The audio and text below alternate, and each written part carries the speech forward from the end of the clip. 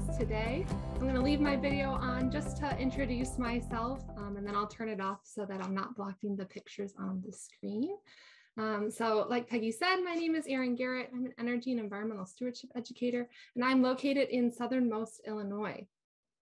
Today, we're going to be talking about actions that we can take in our home gardens to plan for pollinators. We usually spend most of our efforts thinking about pollinators in spring and summer, but we need to not forget about them come fall because there's a lot of important steps that we can take and actions that we can skip to benefit our pollinator species. So I'm going to turn my video off and we'll go ahead and move right along. Just to give you a brief outline of what we'll cover today, we're going to talk about a different perspective on garden cleanup for you to consider this year, and then talk about some actions that you can take and some actions to consider skipping this fall, and how we can better prepare now for next fall to support pollinators by adding fall blooming plants. Okay, the pollinators we're going to focus on today are mostly our native bees, as well as our moth and butterflies, but in their caterpillar form. So bees are our main pollinator species. There's about 4,000 species of native bees across North America. And when we think of bees, we think of the non-native but very important honeybee. And we think about, bumblebees, but there's a lot more out there. And about 90% of them are solitary. So they might not be ones that we think about a lot and that we think about supporting their habitat. And then when we move to caterpillars, we know butterflies and moths are pollinators, but you could argue that they play an even more important role in their larval form as caterpillars. So that's what we're going to focus on today, is that life stage for them. We have about 11,000 moth species across North America, give or take 1,000 or two, and about 750 species of butterflies. So just under 12,000 species of caterpillars that you could find. And we are going to focus on their importance as a food source in the food web today. But let's start by thinking about the role of gardens for us as humans. Okay, this list is of course not comprehensive, but it includes some of the common reasons that we create and maintain gardens in our home landscapes. First and foremost, they're beautiful. They add an aesthetic beauty and interest to our yards that makes us feel like we have a sense of place in our home. For many of us, gardens serve as an outlet for our creativity, because we're able to experiment with color, texture, and design in a way that's both ever evolving and something we can continue to learn from as we do it. And gardening is a hobby for many of us, and I know a lot more of us as we've moved through the last 2 years. I spent way more time out in my garden than I ever had before. And many of us also plant a vegetable garden or an herb garden to provide food for maybe ourselves and our family, or possibly for a food pantry as well. But the gardens that we build and maintain, they don't just exist outside the realm of nature, but whether I want them to or not, they're part of that larger scheme of nature that surrounds us. So they're performing an ecological role in our environment. What does this mean? This means that they're serving as habitat for insects, birds, and wildlife. Besides just providing shelter, they can provide food and water sources for those insects, birds, and wildlife. And then depending on what specific plants you have in your garden, some of them can aid in filtration of water and work to improve your soil over time. So these other roles and functions come with having a garden, but the plants that we choose to put in those gardens and how we care for them can greatly affect how large of an ecological role that they're playing. So our focus today is on supporting pollinators, those native bees, native butterflies, and moths. So to support native insects, we need to plant native plants. Okay, why is this? Most of the plant-eating insects only eat plants with which they co-evolved. So if we have a native insect and it evolved over thousands of years eating a specific native plant, if that plant isn't there, then we won't find that insect. Okay, so the key piece to having all of these wonderful insects is to have those native plants for them. And why are we focusing about insects? They're very important because they convert plants into a food source, specifically caterpillars, that's much more easily digested by many animals. Okay, so besides choosing the right plants, and we'll talk a lot more about that later on, how we care for and clean up those plants is important in impacting their ecological role as well. So we know at this time of year, garden cleanup can improve the aesthetics of our landscape, help prepare the garden for next year's growth. Maybe we have some diseased plant material that we want to clean up and get rid of, okay? But we need to think about the implications of that choice, okay? Because some of these actions have the potential to negatively impact our native insects, birds, and wildlife by removing either shelter and or food sources as well. So here's some pictures from my yard last year, mid-October. Things are not quite this far in progression this year, but at that time, my sugar maple had nearly dropped all of its leaves. I had lots of fallen pine needles. All of my plant material was spent and not really looking that great anymore. So if your landscape looks really similar, you might be like me and have that itch to want to clean it up and make it look a little bit better. But let's talk about some actions we should consider skipping. And before we move any further, I just want to mention that all of this is food for thought. There's a lot of these actions that you may do, or some that you say, well, I can't do that in my home landscape. And that's okay. I don't do all of these actions 100%. Just wanted to share a little bit about the implications of these actions, just so you're aware of what happens when we do, clean, mulch, and remove leaves, for example, okay? So when it comes to cleaning up, we want to cut back dead stems of our perennial flowers and grasses. This year, we want to maybe not cut those stems back, okay?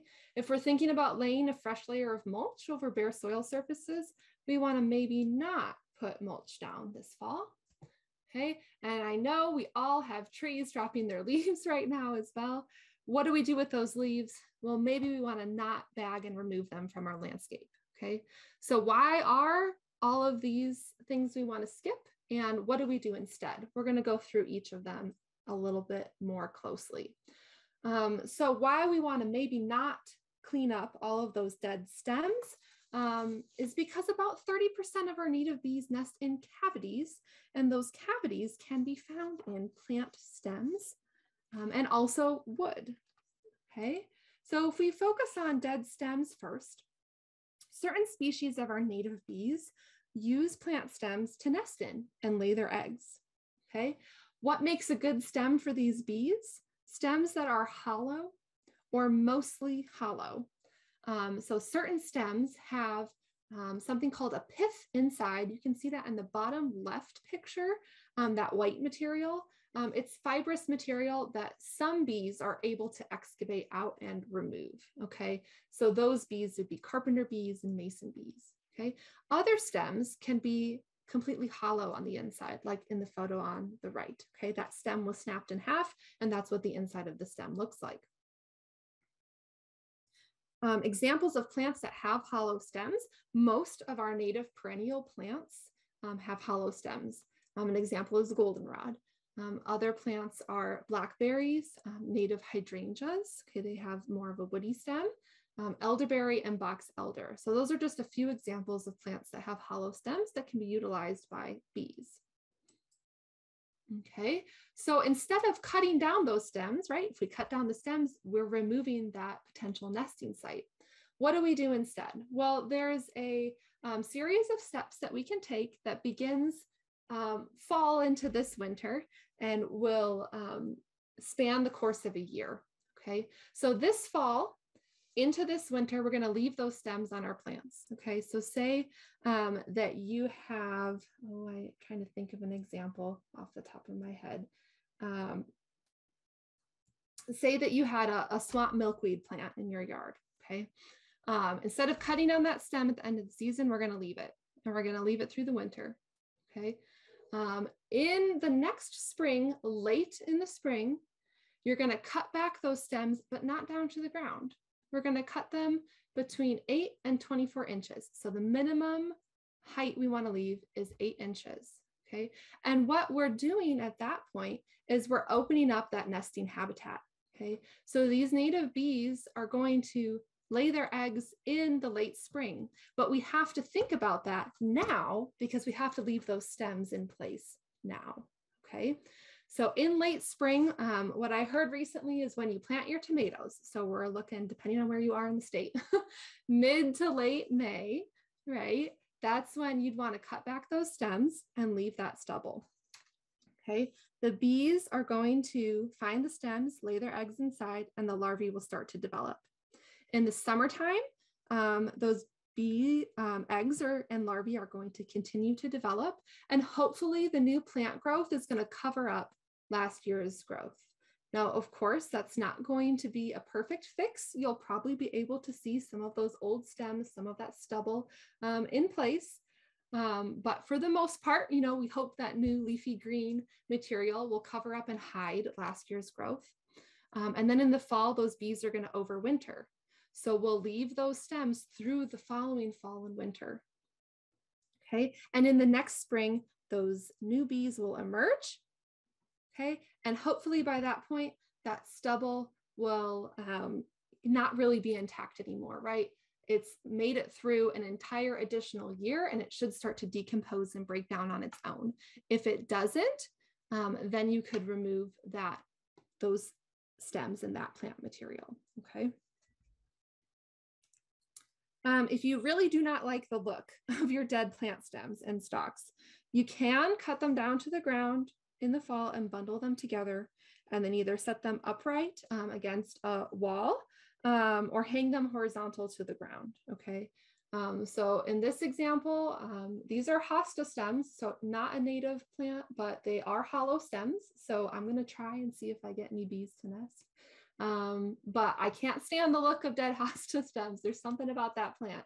That one I just can't take. So I tried the bundle method and we'll see how effective it is. Of course, because those stems are not staying in the same place, it's not ideal habitat for those bees, but we'll see what happens. Okay, moving on from our perennial plant stems, bees also nest in wood, okay? Some bees are able to nest in softwood because they have strong enough mandibles to excavate their own holes. And that's mainly our carpenter bees. So some examples of soft-wooded species are elderberry, pine, cedar, and cypress. Okay, so more are carnivorous tree species, but elderberry as well.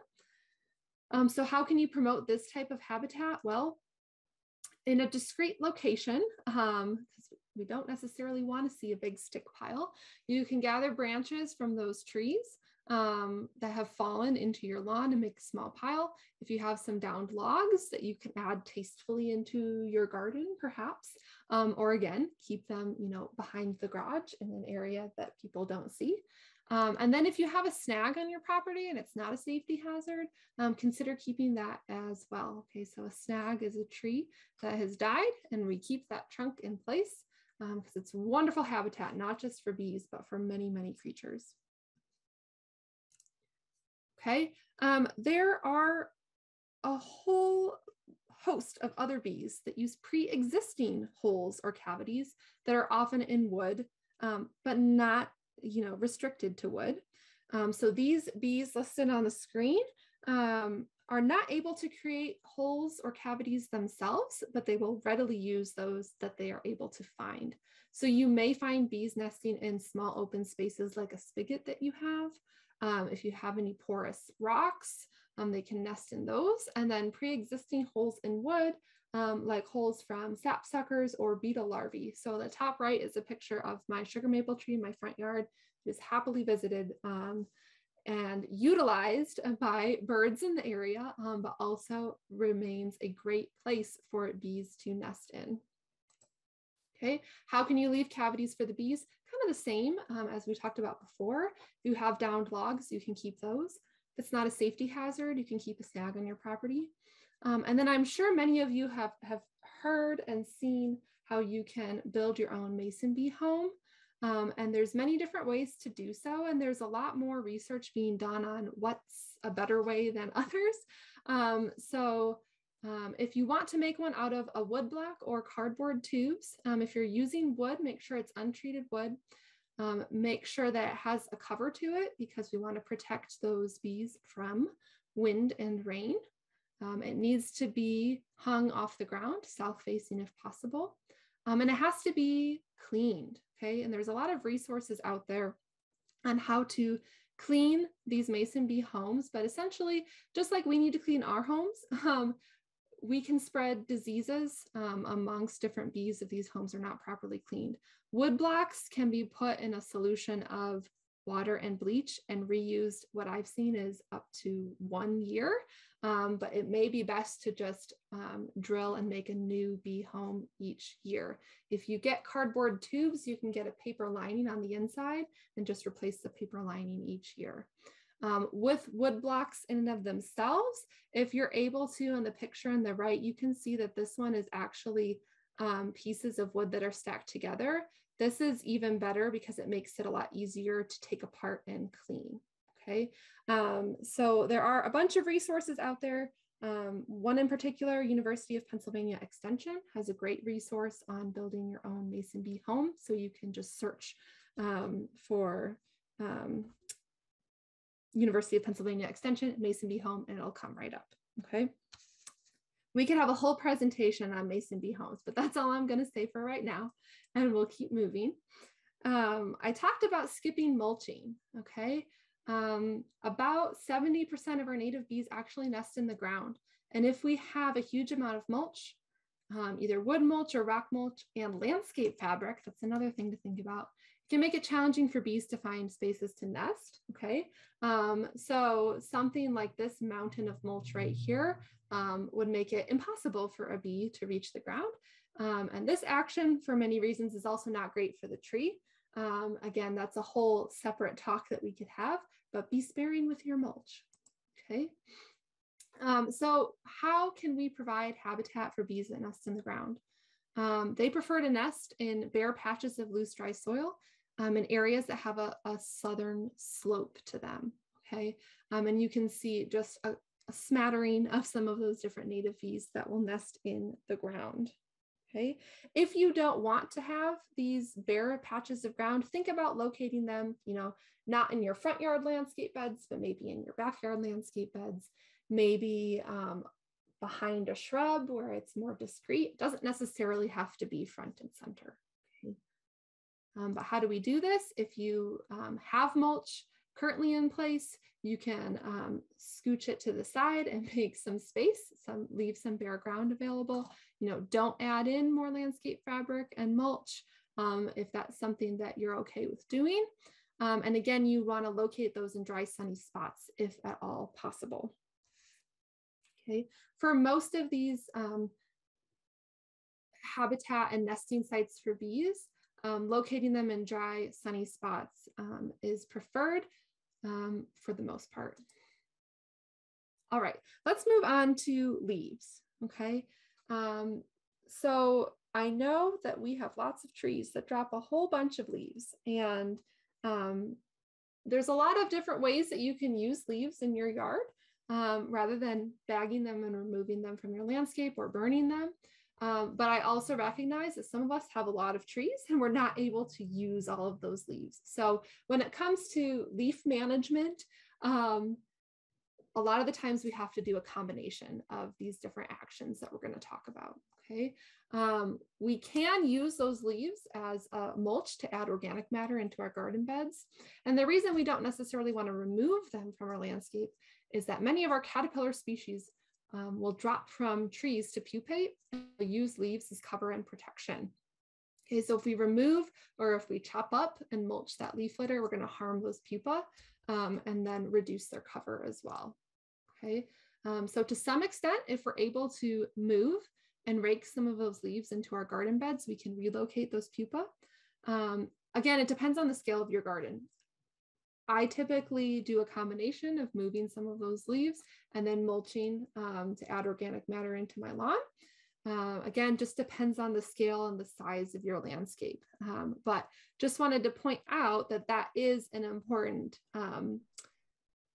source of habitat and cover and protection for those caterpillars. So even if we're providing food for them, if they don't have a safe space to complete their life cycle, then we're not fully helping those pollinator species, right?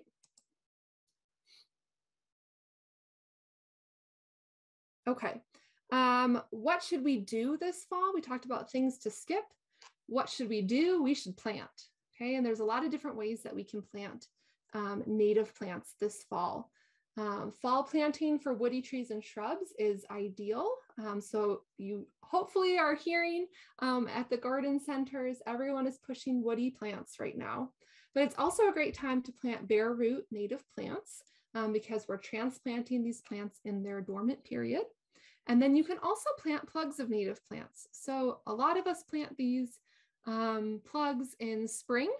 But if we plant in the fall, it can provide a little bit of an easier transition period for these plants to get their roots established and go dormant first, rather than having to continue to grow and produce flowers and fruits through the hot summer. Okay, so we'll look at each of these individually. The number one thing that you can do to help native caterpillars is to plant a tree or a shrub. Okay, that's because native woody plants are the best supporters of our caterpillars. You can see on the slide, there's about 5% of our native plants that provide 75% of caterpillar food. Okay, and most of that 5% are woody plants. So they play a huge role. There's thousands of different native plant species that we could choose to put into our garden. But if we want the biggest bang for our buck, we should plant a woody tree species. Okay. I mentioned already, fall is a great time to do this. And if we take this the next step, we just talked about moving leaves. If we want to kind of eliminate that step and naturally provide that habitat, we can think about planting herbaceous native plants below our trees so that those pupating moths have a safe space to develop. Okay, so if we think about this for a second, and I ask you, where do you think a caterpillar would rather pupate? On the left is a picture I took of the understory of a tree when I was out hiking. You can see a lush expanse of native plants. And on the right, you have my lawn, right? And you have a bunch of leaves that are destined to be mowed over probably quite shortly. I'm sure most of you would choose the left picture, right? But how do we make that happen in our home landscape? We create something like this, okay? Here is a picture from U of I campus of their red oak rain garden. And they have an amazing example of planting mostly native plants, plus the tulips, underneath their tree, okay? This creates something that we call a soft landing, that those caterpillars are able to drop and are able to complete their life cycle with the proper cover and protection that they need in this area, because all of those leaves are also going to fall and they're not taken out of this garden, right? They're going to stay there and act as that natural mulch. So we're creating that habitat. We're eliminating a step for us to move or remove and deal with those leaves, and we're ultimately helping those caterpillars. Okay, when we talk about which native woody plants are the best ones to choose for caterpillars, we've got some numbers on the screen here. And I want to mention this website that I have listed on the bottom of the screen. This is a website to a webpage called Native Plant Finder. And you can use this website and put in your zip code, and it will tell you how many caterpillar species in your zip code can be found on different trees, shrubs, and herbaceous plants as well. So these are numbers from my location in Southern Illinois, okay? But for example, you can see that oaks can support 456 different species of caterpillars. What you'll find is oaks will always come out on top. Oaks are the top producers of caterpillars. So if you could only add one plant, I would plant an oak. Now, of course, you're going to need enough space for an oak tree, but again, that would be one action to make the biggest impact, okay? You can see how the numbers are arranged. These are some of the top producers that I chose to show you. And we're gonna go through and look at some of these plants individually, okay? So if we look at oak trees, here are some examples of different species that you could choose and that you could add into your landscape. I highly recommend, if you have not read The Nature of Oaks by Doug Tallamy, it is a fantastic book to learn about the role of oak trees in our native plant food webs. So not just for caterpillars, but a whole host of wildlife. So again, that's The Nature of Oaks by Doug Tallamy. And here are some examples of caterpillars and the moths that they will become that you can find supporting oak trees. Of course, I'm not going to list 456 different caterpillars, but here are just a few examples. So in the top left corner, we have a giant leopard moth caterpillar, and that will become the beautiful black and white spotted moth that you see below. In the top right picture, this is a painted lichen moth, so its caterpillar will feed on oak trees. In the middle picture, we have the pink striped oakworm moth, and in the bottom, the spiny oak slug moth caterpillar. Okay, notice how the last two had the word oak in their name. So sometimes we get clues of what plants these caterpillars use as host plants as their food source in their name. Okay, next up, if we look at birch trees, in my area, that's going to be mainly the river birch. They can support up to 274 different species of caterpillars, including the yellow bear, which is in the top left corner. It looks like a yellow version of a woolly bear. In the top right, we have the banded tussock moth caterpillar. Tussock moth caterpillars have those lashes near their head and near their bottom. And then the caterpillar of the red spotted purple butterfly that you can see in the bottom picture. Okay, next up are maple trees. And while you might not want to necessarily add a maple tree to your yard, I know I'm constantly picking up tons and tons of sticks that seem to fall every single day from my maples. Maybe this will convince you to not cut down a maple, but to leave it in your yard. Here are some different trees, maple trees from black, red, silver, and sugar. And then the box elder is in the same genus as well. Again, not necessarily a tree you'd want to plant, but one that maybe you'd consider not removing. And that's because they support 255 species of caterpillars, including the eastern tiger swallowtail in the top right, which has that adorable eye spot and that yellow band on the back. We've got the blinded sphinx moth in the bottom right corner. And then on the left, the polyphemus moth, okay, one of our silk moths. Okay, hickories are next, and they support 231 species of caterpillars, again, in my area. Many different options, from bitternut to pecan to the shagbark hickory. And some of the caterpillars and moths that you can find, if you want to support silk moth caterpillars, you should consider planting a hickory.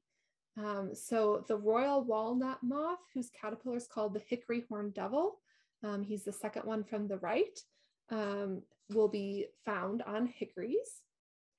You can also find the Luna moth, which is the leftmost caterpillar, and the adult form is that beautiful green silk moth next to it.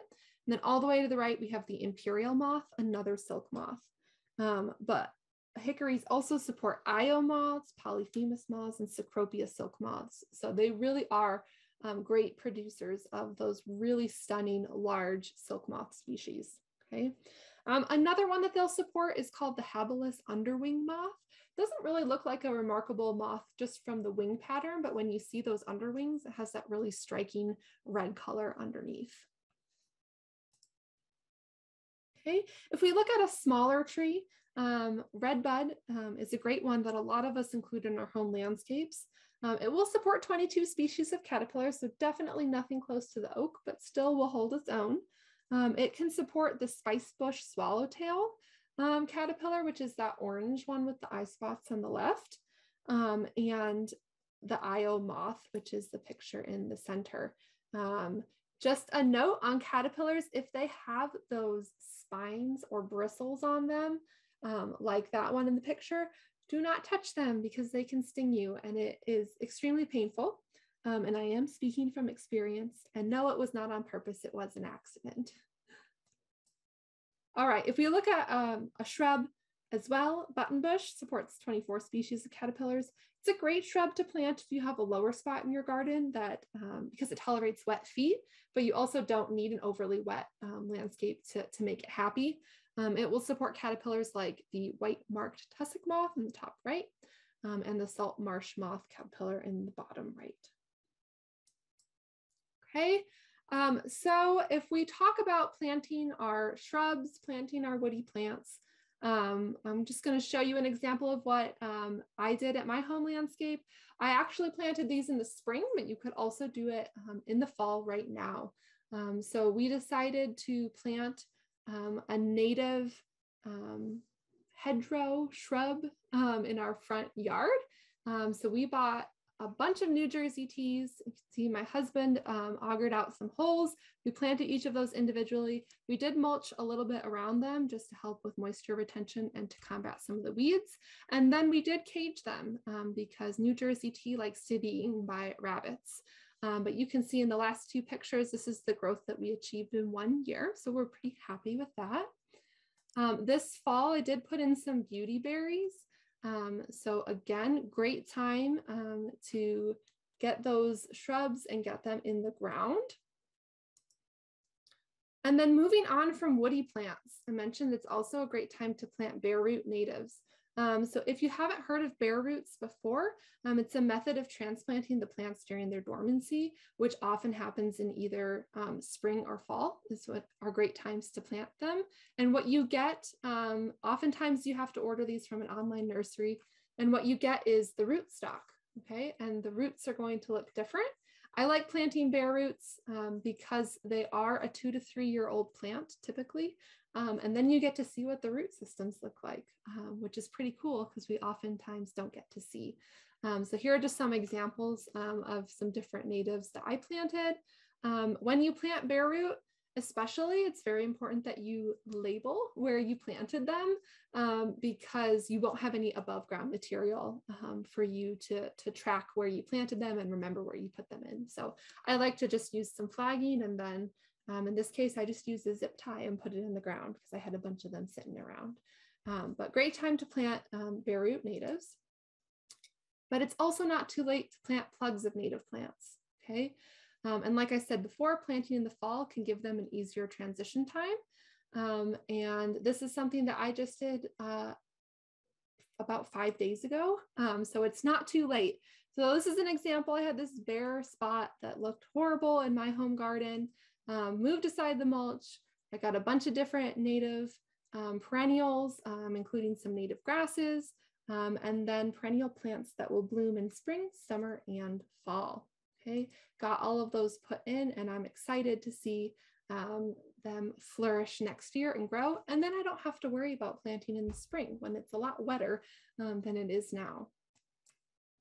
Okay, so if we talk about adding herbaceous plants, what should you add to your garden? One thing that a lot of the times we don't think about is adding those plants that bloom in the fall. So like I just said, I picked plants that bloom spring, summer, and fall. We don't want to forget the fall so that we always have something blooming and there's always that nectar source throughout the year.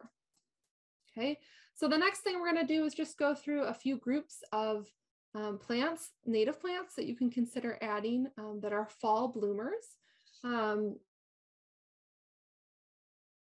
They can be aggressive and spread. And this is true of several of our native plants, but that's just kind of their natural growth form.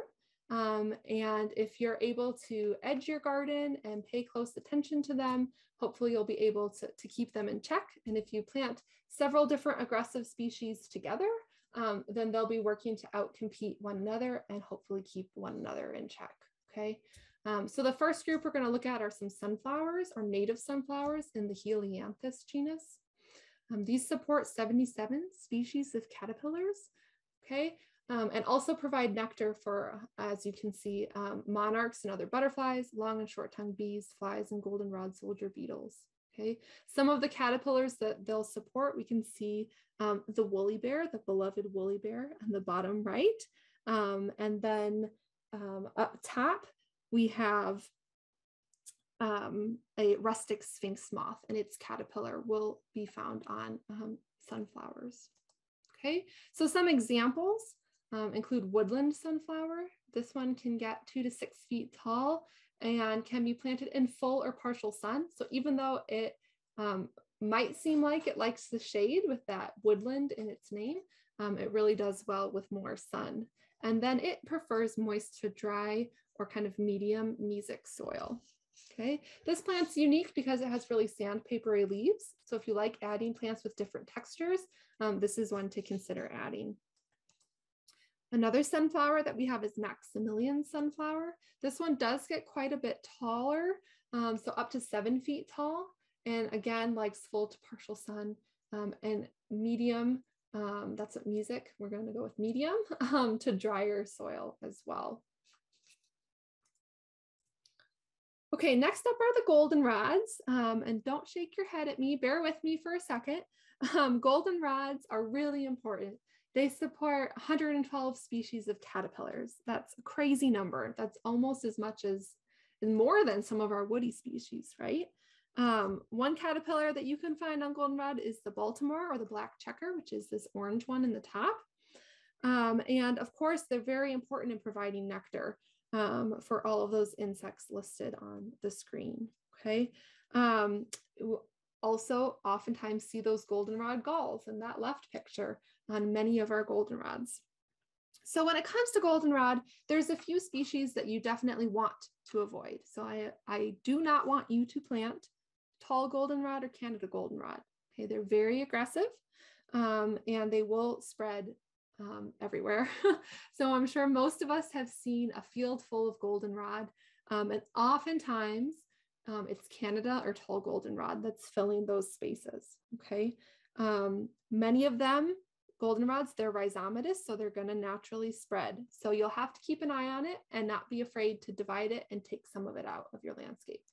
But a few that are a little bit better behaved in a garden for you to consider are stiff goldenrod. Okay, can get 2 to 5 feet tall, likes full sun and moist to slightly dry soil. This one has a more compact cluster of flowers and looks a little bit more tame than our Canada goldenrod. Showy goldenrod can get up to 4 feet tall, likes full or partial sun, slightly moist to dry soil. Okay, again, has more of that compacted head of flowers. And then my personal favorite is gray goldenrod, which tends to be shorter, although I did recently hear from someone that had it growing over 4 feet tall, but typically 6 to 30 inches tall. It has an arching inflorescence, that's the name for the collection of flowers, okay? And it likes drier, poorer soil. So if you have some areas where you don't have the best quality soil, gray goldenrod is a good option for you. Okay, next up, I have to talk about sneezeweed. Sneezeweed has a very unfortunate name. It doesn't make you sneeze, and it's not a weed. It is a good native plant that can support 8 species of caterpillars and then provide nectar for butterflies, skippers, bees, wasps, and flies. Okay, one species that we have is purple-headed sneezeweed. Grows up to 3 feet tall, full or partial sun, wet to moist soil. So if you have a rain garden or a lower spot in your yard, this would be a great option for you there. I think it's really striking with the purple head and then the yellow ray flowers, the petals below. Okay, we couldn't have a fall pollinator program without talking about the asters. So asters can support 10 different species of caterpillars. And they do wonders for our adult visiting pollinators, including many different types of bees and other types of bugs and even some of our birds. Okay, so asters are like goldenrods in that they do like to spread. But if you, like I said, take those actions that we talked about earlier, you can keep them in check. So first up is smooth blue aster. Grows 1.5 to 3 feet, likes full or partial sun and mesic soil. It's a bit more delicate compared to some other asters and not as robust. And this one that will spread slowly, but tends not to be too aggressive. So if you're looking for one that is going to be a slow spreader, try smooth blue aster. Heath aster grows up to 2 feet tall. It's quite a bit more robust, right? It's much more densely flowered than the last one. It likes full sun, average to dry soil. Next is New England aster, one of my personal favorites. Grows up to 4 feet tall, likes full or partial sun and moist to average soil. And then finally, silky aster. This one is really unique. It's shorter species, grows up to 2 feet tall.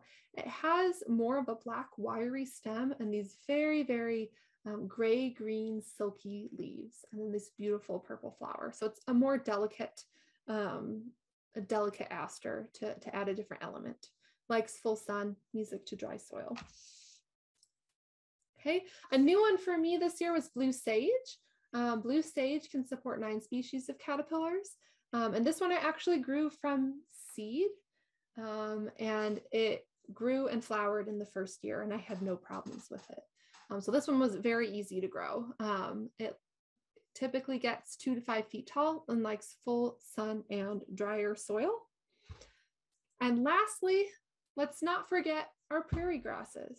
Okay, so many of our grasses can be great fillers in our landscape beds and can be an underappreciated source of color and texture. And so depending on your landscape, there may be some options for you. And you may even be lucky enough to find a tree frog hanging out on your grasses. If we talk about their role as host plants, native prairie grasses are host plants for skipper caterpillars. So if you want skipper butterflies, they mostly use grasses as their host plants, okay? And then switchgrass also will host the larvae of some other insects that you can see listed on the screen as well. So let's look at a few examples of these grasses. First is little blue stem, grows between 2 and 3 feet tall and likes full sun, mesic to dry soil. This one is absolutely stunning when it comes to fall colors. Right now it is turned that really bright red. Botanists name red things blue, so like keep things confusing, keep you on your toes. So little blue stem will have a red stem. Okay, if we want a larger bunch grass, and I will mention little blue stem is also a bunch grass, okay, so it grows in a nice clump. Switchgrass is also a bunch grass, but it will get up to 6 feet tall, okay? Again, likes full sun, moist to mesic soil. Okay, prairie dropseed, another favorite, and I see it planted in landscaping beds all over the place now. Has really thin leaves and forms that really dense clump. Can get 1 to 3 feet tall, although those flowering stalks can be, over 4 feet tall. The ones in my garden were over 4 feet tall this year. Likes full sun, mesic to dry soil. And then last I have side oats grama. Okay, can get 2 feet tall. I've seen it get up to 4 feet tall if it's really happy. Full sun, dry soil is its preference. And I added all of these into my home landscape. Those were the grasses that I chose to add in this year. And they will keep that bunch format. Again, so it will look like a much more intentional grass planting rather than those, lawn, your lawn grasses that get in your garden beds that you're pulling out all the time. Okay, today's program was about fall, but some things to think about in winter. If you don't have time this fall to work on building those homes, for your bees, that's a great winter project if you need to get out and work in your garage. And if you do choose to plant native seeds, I've tried planting seeds for years and I have a low success rate. So I prefer to get plugs, but seeds can be a much cheaper option. If you do want to try planting native seeds, it's great to plant them outside. after a snowfall or right before. If you're able to catch it right before a snowfall, then the snow will provide cover. And as the snow melts, it will drag those seeds down into the ground. But if you miss it before, you can also spread them out after a snowfall. You may just lose some to the birds. Okay, one question I always get is where and when can I find these native plants? Okay, there are many local native plant nurseries throughout and outside of Illinois, and there are often many farmers markets and plant sales, especially in the fall. There's often tree and shrub plant sales. The Illinois Native Plant Society maintains a list of both native plant nurseries and plant sales on their website. So you can visit illinoisplants.org to look up and see what their current listings are. And then there are many online nurseries that you can explore as well. We're getting towards the end of this season. The timing of this webinar may have been just a week or two too late for you to get in those orders, but I encourage you to still look and see if you can get something sent to you for this fall, okay? I will also mention for next year, if you miss fall planting, it's just too late, but you are interested in planting in the spring. If you do decide to order from an online nursery, plan to make your order in January or early February. The plants will not ship to you until it's the right temperature for them to be planted in your area, okay? But if you wait until April and May, oftentimes the plants that you're looking for are sold out. So planning ahead and making that order in the wintertime is a great consideration for you to think about.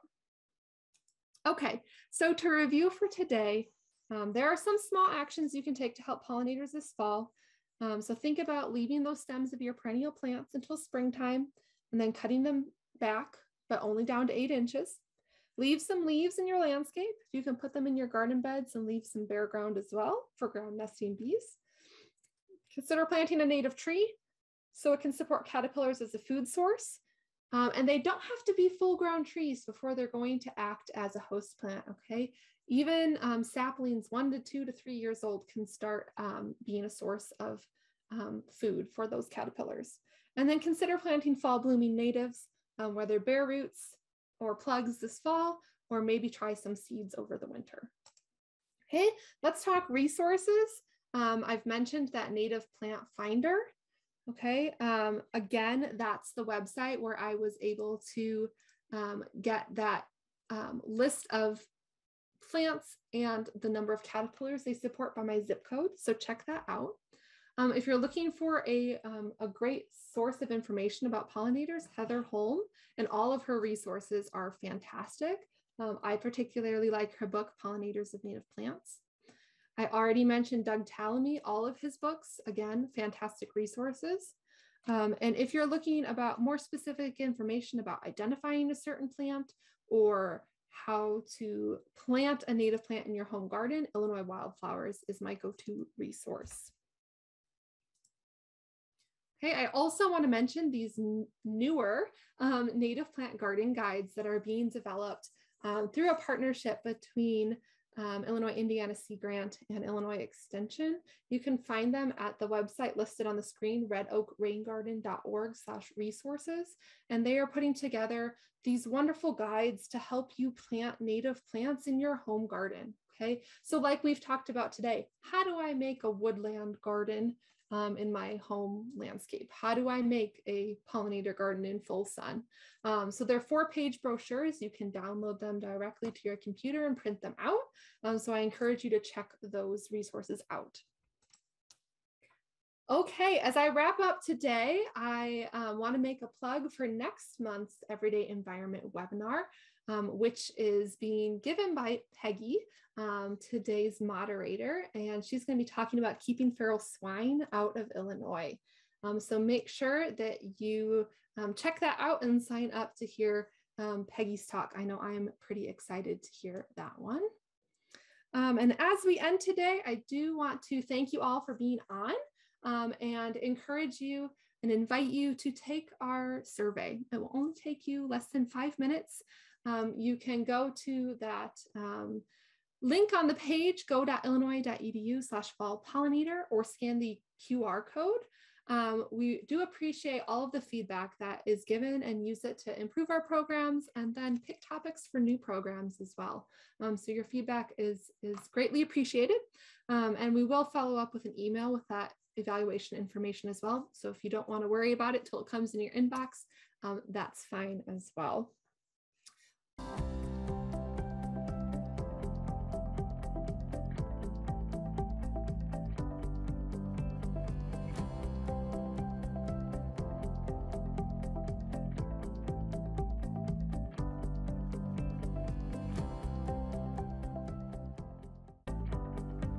Thank you for tuning into CUI's TV.